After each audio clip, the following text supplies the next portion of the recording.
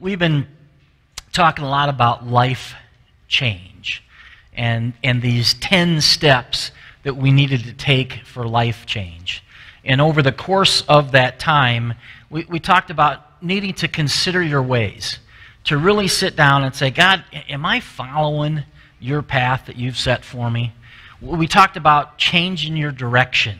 That sometimes, man, we get going the wrong direction and we need to turn around and head the other direction, head God's way. We talked about connecting with Christ. Folks, I don't want you to connect with me necessarily. I don't want you to connect with the church. I want you to connect with Christ. And so we talked about all of those things. We're not looking to connect with creeds. We're not looking to connect with commandments. We're not looking to connect with ceremonies. We're looking to connect with Jesus. We talked about ceasing your struggles. Remember the pool? We talked about ceasing your struggles. There was a variety of things we talked about in those 4 weeks that led to those 10 steps. We talked about cultivating the quiet time. And as busy as things are in our lives, you're going to have some quiet time. You're going to have some alone time that you can listen to God if you truly want life change. Now, all of those messages are available on YouTube. All of those messages are available on our Facebook page and our web page. I encourage you, if you missed some of those, go back and listen to them again. And if you need the notes, if you need the studies, we can provide you with those as well. That was an exceedingly practical series that we did that talked about life change. And it might not be necessary that you need all 10 steps, but there might have been 2 or 3 of those steps that were really important. Because no matter what anybody else tells you, you only have 2 choices in life. That's it. You have 2 choices in life. You're either going to walk down the way that God has set in front of us, or you're going to walk not the way. Those are the only 2 choices that we have. The way and not the way. And when we head down a path that is not the way, that path always ends in death. It may not be today, it may not be next week, it may not be next month. It may be 5 or 10 years down the road. But if you're not walking the path that God has set before us, if you are on not the way, it always ends in death. Always. There's no other possibility. There's no other choices. There's no other end. But when we walk the path that God has for us, when we're on the way, Jesus says, I'm the way, I'm the truth, and I'm the life. And so when you're walking on the way, it always leads to life. And so what we're going to do a little bit today is give you a little bit more of a clue on how to walk in the way and how to live in faith. Now I want to stop before we go any further and give you an understanding that this message has the possibility to create guilt, shame, and condemnation. Because the devil's going to come in as we're sharing this message, and he's going to get questions like, well, why wasn't Aunt Mabel healed? Why did Uncle Bill get sick? And he's going to create these questions. Well, this guy is telling you that the way that God has us on leads to life. But all of these different things happen. Why did those things happen? Don't want you focusing there. We're going to focus on what the Word says. So the devil may come in and try to bring guilt, shame, and condemnation. You can walk out of here with that today, knowing it's from him, knowing guilt, shame, and condemnation is never from God. Or you can walk out of here today with incredible excitement. Wow. God has given me a path. God has given me a way. And maybe the reason that we didn't see results before was because we didn't understand completely what that is. Now, I'll be real honest with you. I don't understand completely what that is. I've been a pastor for about 25 years, and I'm continuing to learn each and every day. Remember, the only 2 things that keep us from life, there's only 2 things that keep us from life. Hosea 4 and Ephesians 4, a lack of knowledge and unbelief. Those are the 2 things. So when the devil comes in and tries to say, well, Aunt Mabel, she got sick, she died, and he's going to try to get your focus off of what the Word says. So the reason we may not have seen results in the past may have been we had a lack of knowledge. And it may have been we had that knowledge, but we had some unbelief sprinkled in there. So I want you to open your hearts today, open your minds. I want you to see what the Word says. And if the devil kind of tries to sneak in there with guilt, shame, and condemnation, just tell him to leave. He's not welcome there. He's not welcome here. He's not welcome in your life. And you have been given authority over all of the ability of the enemy. So if you start to get some of those feelings, shut them down and look to the excitement that God's got for you individually today through the power of His Word. Amen? All right, let's pray. Father, thank you so much. We thank you, Father, for open hearts and open minds. We thank you for the opportunity to see your Word in a way we have never seen it before. We look for the opportunity, Father, to get results. Your Word is true, and your Word works. So, Father, thank you for letting us see that in a way we've never seen it before, and to walk out of here with a new understanding of who you are and how good you are, and a new understanding of what you want us to do in our lives. It's in Jesus' name we pray. Amen. So in the Bible, God gives us a very simple prescription on how to live life. 4 different times in the Old Testament and in the New Testament, God tells us how to live. And very simply, God just says, the righteous will live by faith. Say that with me. The righteous will live by faith. One more time. The righteous will live by faith. So that is a prescription that God gives us for success.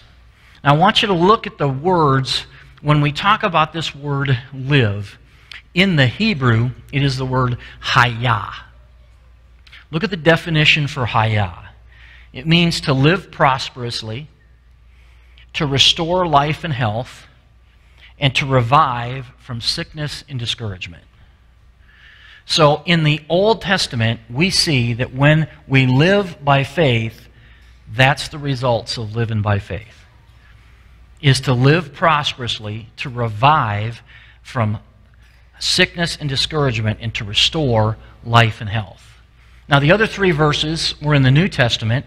Let's take a look at Galatians chapter 3. No one is justified or made righteous. No one is justified or made righteous by the law. No one. There is not a single person who can be made righteous or justified by the law. It is absolutely impossible. But the righteous shall live by faith. Now in the New Testament, in Greek, it's the word zou, derivative of zoe, which you're familiar with. And zou means to enjoy real life, to have true life, to be active and blessed, to have full vigor, to be strong, efficient, and powerful. Anybody want the results of either one of those 2 things? Okay, so God gives us the prescription. God says, when you live by faith, this will be the results of that. Very simple prescription. Now, we talked last week, how do we become righteous? And it's not by our behavior. Isaiah 64 says all our righteousnesses, it is plural.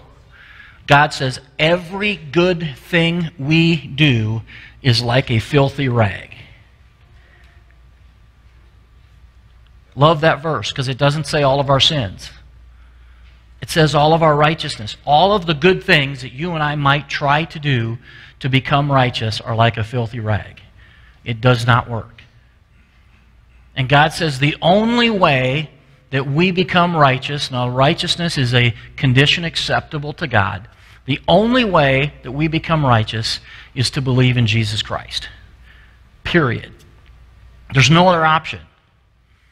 So when we see these 4 verses that says the righteous shall live by faith, guess what? It's talking about all believers. All believers. I should be able to preach this message in any church in town, in any church in this state, in any church in the world. I should be able to preach this message. Why? Because when it says the righteous shall live by faith, he's talking about all believers. He's not talking about Methodists.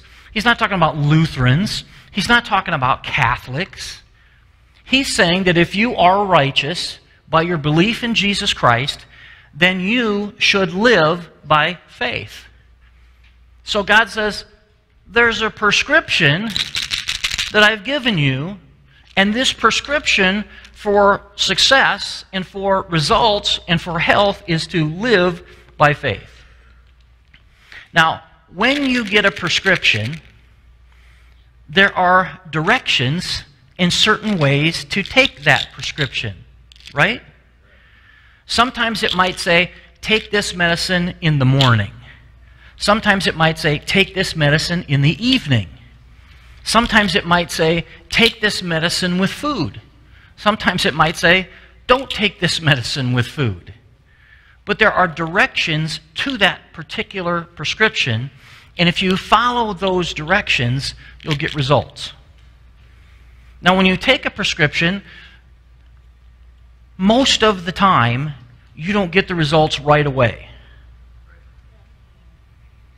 Sometimes you start feeling better, maybe even within 24 hours. But generally, it's going to take some time for that prescription to work. So there is the way to take that prescription. But there is also not the way to take that prescription. Right? I don't go and say, well, I got 20 pills in here. The best thing for me to do is take all 20 of these pills right away and I'll feel better instantly. That's not the way. That could be dangerous. It's also not the way, if this prescription says take 1 pill a day, it's not a good idea to take 1 pill a month. You're probably not going to get very good results by doing it that way. And when you get a prescription, what's the thing that they do before they let you out of Hy-Vee or Brothers or wherever they're going to get a prescription?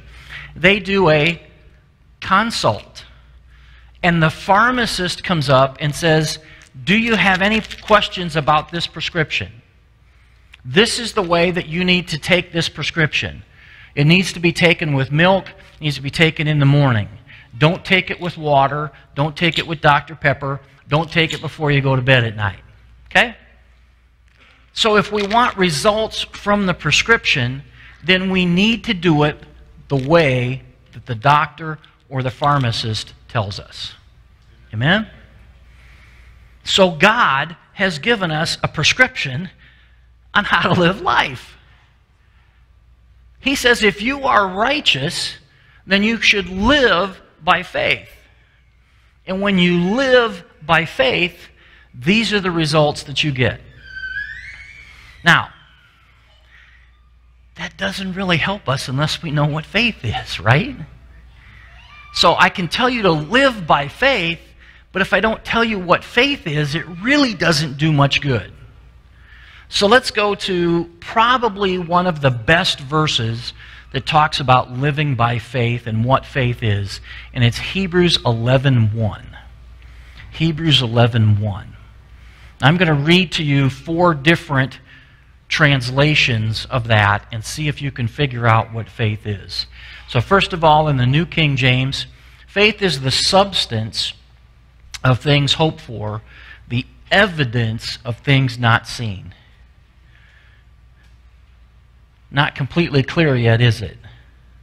So let's go to the New Living Translation. It is the confidence that what we hope will actually happen. It is the assurance of what we can't see. Now, that might be a little bit more helpful for you. In the Christian Standard Bible, it is the reality of what is hoped for.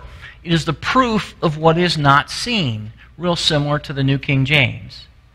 And in the Amplified says that faith is the title deed. Faith is the divinely guaranteed promise. Faith is a fact that can't be experienced by physical senses. Got it? So now that you know what faith is, now you can live by it. See you later. Have a great Sunday. Doesn't quite work that way, does it? So we can know we're supposed to live by faith. We can have an idea of what the Bible says that faith is, but we might need to step back. We might need a few more pieces to this puzzle before we can figure out what it means to live by faith. So we might want to find out, well, how does faith come? And I would take you to Romans chapter 10, where the Bible says that faith comes by hearing, and hearing the Word of God. So faith comes by hearing the Word of God. So faith comes by the Word. Are you still with me? So faith comes by the Word. Now we know from John 1 that Jesus is the Word. So faith comes also from hearing messages about Jesus. Because Jesus is the Word. And the Word is Jesus. So we can see what faith is. We can understand that we're supposed to live by faith. And here in this verse, now we see that faith comes by the Word. Are you with me to this point? Faith comes by the Word. Now, Statista is a group that does a lot of surveys. And Statista recently did a study about Bible reading. And they found that not Christians, but 34% of Americans have never read a Bible. 34% of Americans have never read a Bible. That is shocking. 34% of Americans have never read a Bible. Now, the millennial generation was the largest group of people in America who have never read a Bible. Out of that 34%, the millennials was the largest group of people. Now, I love this, I love this particular statistic. 12% read their Bibles less than once a year. How do you do that? You read it once every 2 years, so that means you read it less than once a year. So 12% of Americans read their Bible less than once a year. 11% of Americans read their Bible once or twice a year. So you tell me, if faith comes by the Word, is that group of people going to be strong in faith? No. And here was an interesting statistic from this same study. I actually thought it would be the other way around. But in 2018, they said 16% of Americans read their Bible daily. In 2020, that had fallen to 3%. Now, I would have thought that with all that was going on in our world last year, that more people would have picked up their Bible and read it. But in 2020, only 3% of Americans read their Bible daily. What's the statistic for Christians? 19%. 19% of Christians read their Bible daily. That's like saying 80% of us don't breathe. 80% of us don't eat. 80% of us don't live. Because if you're not reading your Bible, it's really going to be hard to live. Faith comes by the Word, and if there's no Word, there's no faith.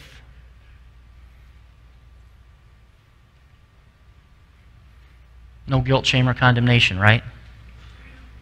But excitement to know that God has given us a prescription that works. And a prescription that the righteous are supposed to live by. And when the righteous live by this prescription, what happens? We will live prosperly. It will restore life and health. We will have true life, be active, blessed, etc., etc. So that should create some incredible excitement to know that I'm not stuck. I don't have to stay in this place. I'm not enjoying true life. I'm not enjoying a life blessed. I'm not enjoying a life full of vigor. I'm not enjoying a life that's prosperous and full of health. Well, guess what? You can. That should create tremendous excitement that I'm not stuck in this place. That God has given me a prescription that I can get out of. When you had that sickness or disease and they gave you a prescription, you could look at that and say, man, it's not always going to be like this. Why? Because God has given me a prescription on the way out. But many of us turn to the world. And for many of us, our center is education. Our center is the government. Our center is medicine. Look at what Jeremiah 9 says. We live in a world of deception. You think you can trust anything that's coming from the world right now? Anything that's coming from our media? Anything that's coming from our government? Anything that comes from the areas of education or medicine? Why? We live in a world of deception. Why is there deception? Because the world refuses to know Jesus. That's why they live in a world of deception. The wisdom of the world is foolishness, folks. It's foolishness. And their thoughts are futile. And yet so many of us turn instantly to the world when something happens. We want to find out what the world has to say about this particular issue in my life. Folks, if we're going to learn how to live, and if we're going to learn how to live by faith, your center needs to be Jesus Christ. There is no other way to live. In the midst of everything that's going on in our world, man, I don't know how people hang on without Jesus as their center. Because I'll just be real brutally honest with you, it can be tough sometimes even when Jesus is your center. So I don't know how people cope without Jesus in the center of their life. And so faith comes by the Word. Faith comes when we are in the Word. Guess what comes when we are not? Fear. Fear comes from the world. Fear comes when you are not in the Word. Do you know both faith and fear work? I want to be very clear about that. Faith and fear both work. Look at Job chapter 3. The thing that I greatly feared has come upon me. What I dreaded has come true. Fear works. Fear works. Let me read it to you again. What I always feared has happened. What I dreaded has come true.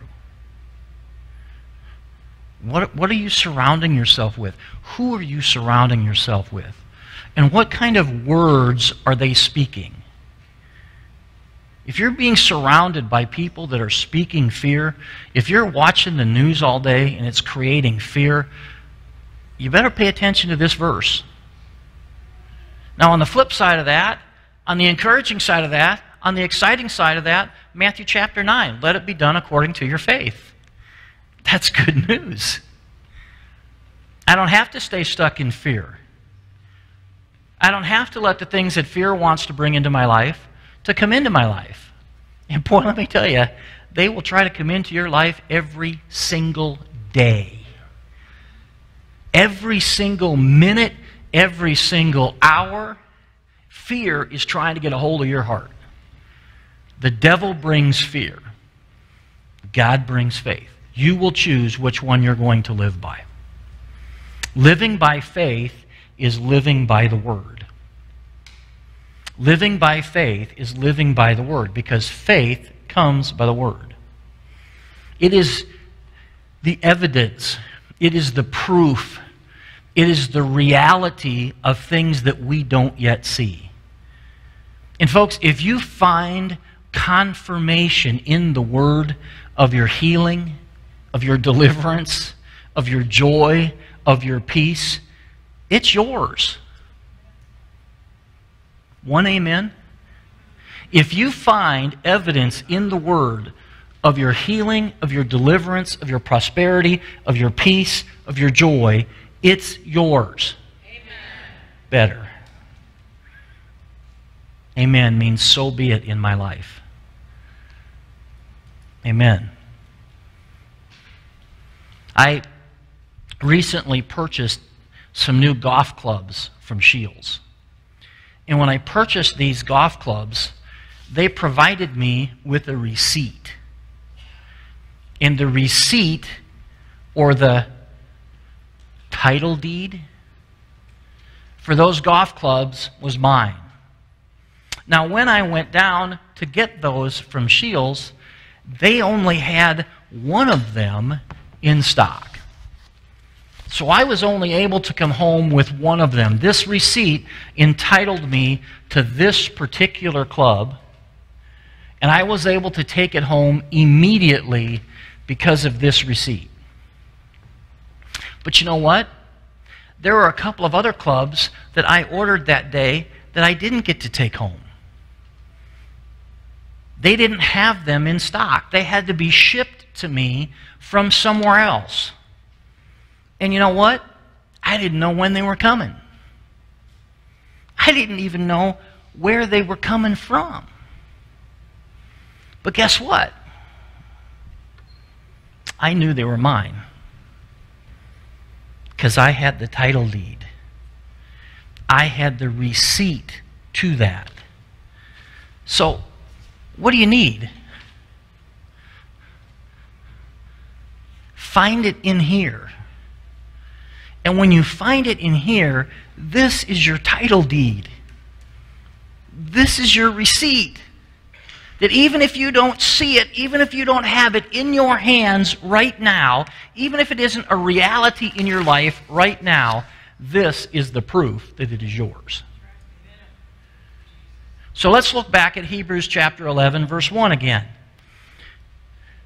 which says, faith is the reality, is the proof. Okay, now we've said that faith is the Word, right? Faith comes by the Word. So flip this thing around. The Word is the reality of what is hoped for. And the Word is the proof of things not seen. Amplified, the Word is the title deed. The Word says that it is divinely guaranteed. The Word says that it is a fact, but it cannot be experienced by physical senses. This is your title deed. This is your proof. And living by faith is living by the Word. So what happens when trouble comes? What happens when something enters in your life that you weren't expecting? Something enters in your life that's not good. Whether it's a sickness, whether it's a relationship with you, whether it's a financial issue, folks, your first move should be to find the evidence in this Word of what you need. When trouble comes, your first move should be to go to this Word and find the evidence of what you need and the evidence of what is already yours. What would I have done if Shields would have called me and said, Mr. Ganahl, we have no proof that these other two clubs are yours. We have no proof that you have ever paid for them. We have no proof, we have no records that we need to give you those clubs. Now, do you not think that that's what the devil is doing to you every single day? There's no proof of your healing. There's no proof of your good relationships. There's no proof of your financial prosperity. There's no proof of your peace. There's no proof of your joy. He's telling you that every single day. And so when trouble comes, if Shields would have called me and said that, you know what I would have produced for them?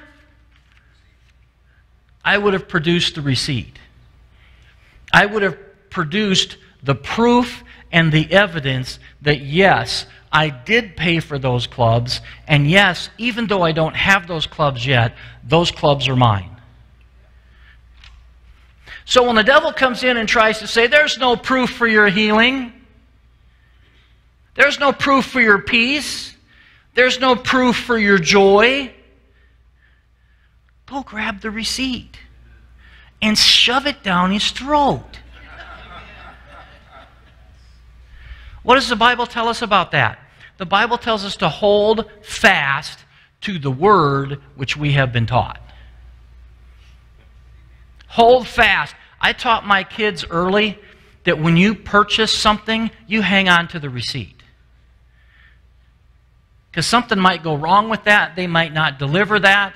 And if you don't have the receipt, I told them, when you go to the bank and you make a deposit in the bank and they give you a receipt, you hang on to that until you have proof in your statement that it's there. More than once, that has been a benefit and a blessing. So you hold fast to this word that you have been taught. You hold fast to the confession of your faith. Confession, homologio in Greek, it means to say the same thing as, it means to not refuse or deny. So if I'm holding fast to this receipt and I'm talking to Shields, guess what I'm doing? I'm holding fast to the confession. I'm saying the same thing that this receipt says. Those clubs are mine.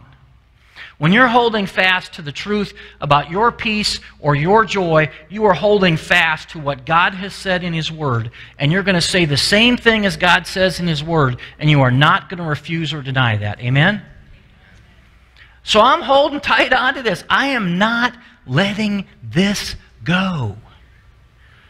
I have an envelope in my desk full of important receipts. And when I buy something and purchase something that might be a little bit more expensive than your average thing, I'm hanging on to the receipt. Because I want proof and I want the evidence that that thing is mine. And so for you, the devil's going to come and try to convince you you don't got it. And you got to produce the receipt. And you know what? These are fully paid for. You know what? Everything you need is fully paid for.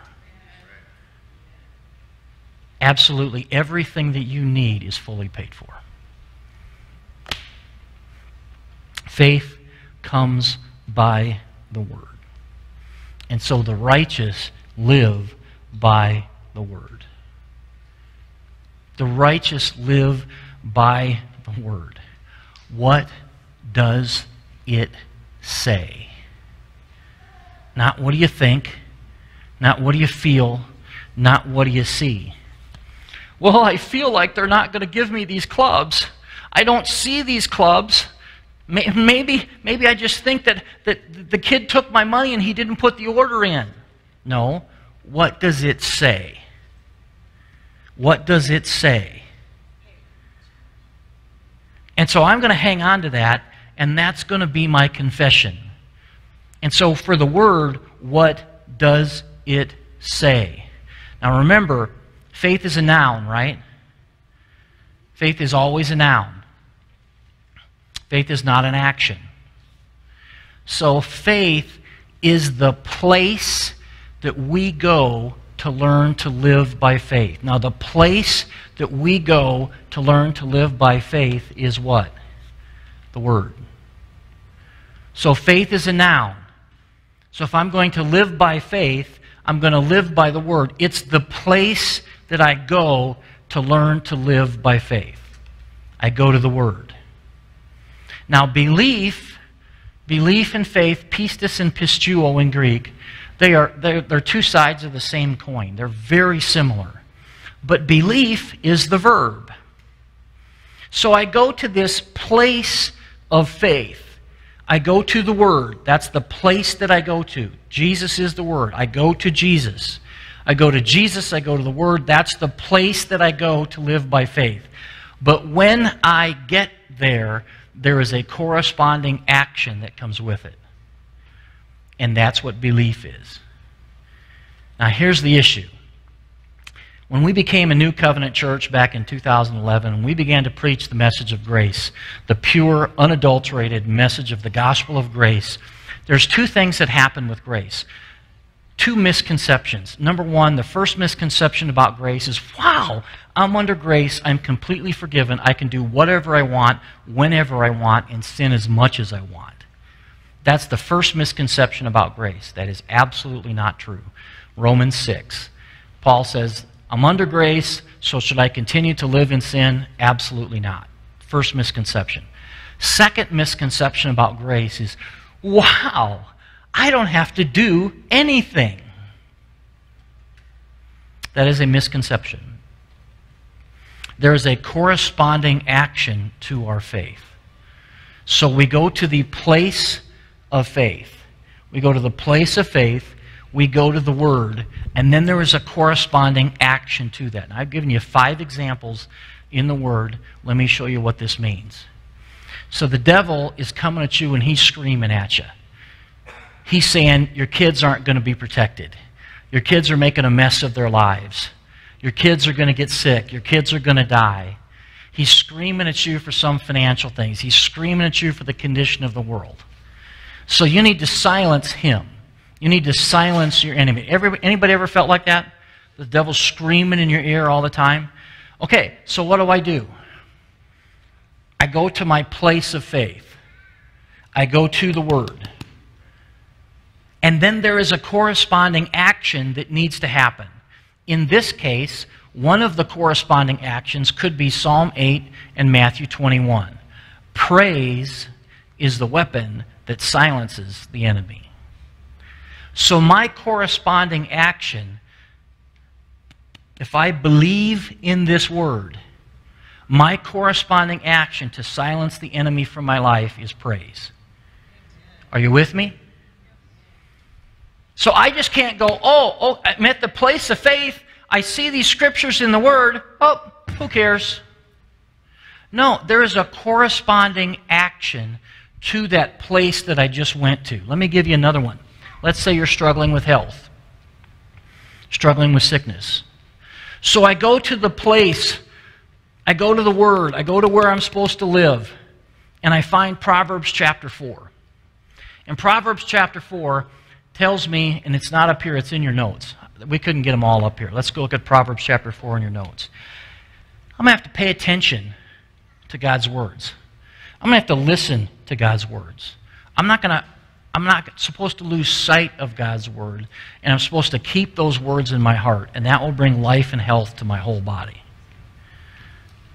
So that's one corresponding action when I'm sick. Is the Word in front of me? Am I protecting those words in my heart? Let's say you're broke. You're as broke as the 10 Commandments. And you need God to help you in that particular... Well, that was pretty good. Come on. Give me some love. Right, Jerry? That wasn't... It's a little too quick. You're as broke as the 10 Commandments. It still didn't go over. Okay.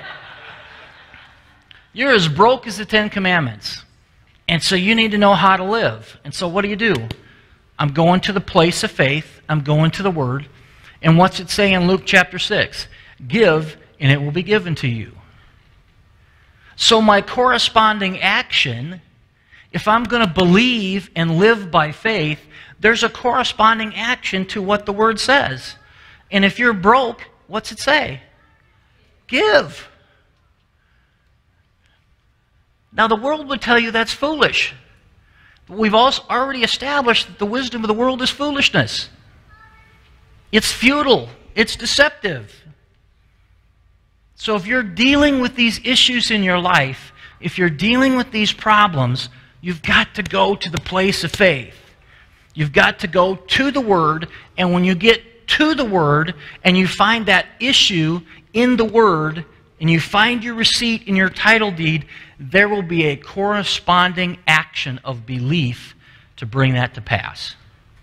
Amen? And you know what else we have to do? We have to start speaking even before we receive it. See, when I left Shields that day, and I had purchased those clubs, and I had the receipt, even though I didn't have the other clubs in the set, I was calling my son, I was calling my brother, and you know what I was telling them? I got new golf clubs.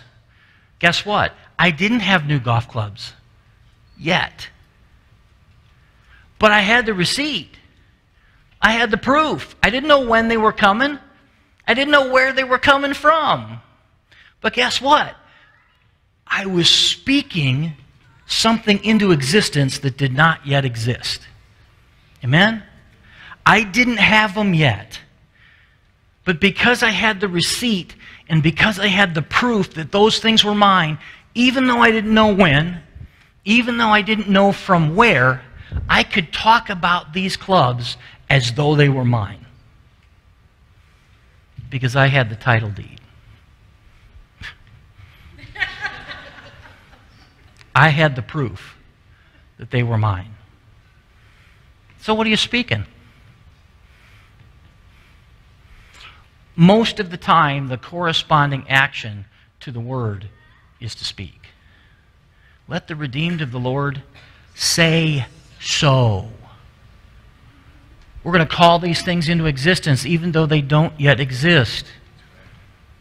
2 Corinthians 4, we have the same spirit of faith with what is written. We have the same spirit of faith with what is written. They believed and spoke. We also believe and speak. We also believe and speak. So even before I touched those clubs, even before those clubs made it to my house, I was telling people I had new golf clubs. And I was telling people I had new golf clubs because I had the proof that I had new golf clubs. I had a receipt. I had a title deed. 2 Kings chapter 6. If you look through your physical eyes at this world, you will always live in fear. If you look through your physical eyes at the things in the world, you will always be in fear. They had come and surrounded Elisha and surrounded his servant, and they were going to kill them. And Elisha's servant said, Master, what do we do? And Elisha prayed, Father, open his eyes and let him see. Now, was he blind? No, because he saw with his physical eyes the army that surrounded them and was going to kill them. And so he was in great fear. And Elisha prayed, Father, open his spiritual eyes that he might see. And when Elisha prayed that, guess what the servant saw? Chariots of fire surrounding the army that had come against Elisha, filled with angels. So we got to stop seeing with our physical eyes. And you have to start seeing with your spiritual eyes. You have to start living by faith. And when we live by faith, we live by the Word. Because faith comes by the Word. 2 Corinthians 5, we walk by faith, not by sight. Okay, just take what you learned today. We walk by the Word and not by sight. I walk by what that Word says and what that Word has promised me, not what I see with my physical eyes. Even if we are unfaithful, God is faithful. And so what it comes back down to is, do you see in the Word what you need? And as you see it in the Word, are you going to begin to speak and take the corresponding action of belief according to what you see in the Word? Look what God says in 1 Corinthians 1 as we close this up. God has chosen the things which are not to bring to nothing the things which are. There are things which are not in your life right now. That might be peace. That might be joy. That might be relationships. That might be finances. That might be health. So God has chosen the things which are not yet, the things which He has promised us in there, to come in and replace the things which are. And we do that by living our life by faith. We do that by living our life by the Word. Amen?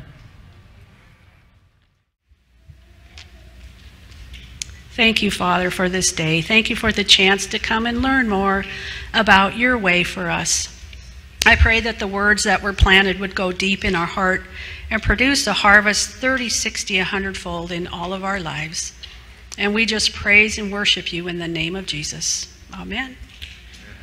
Have a wonderful Sunday.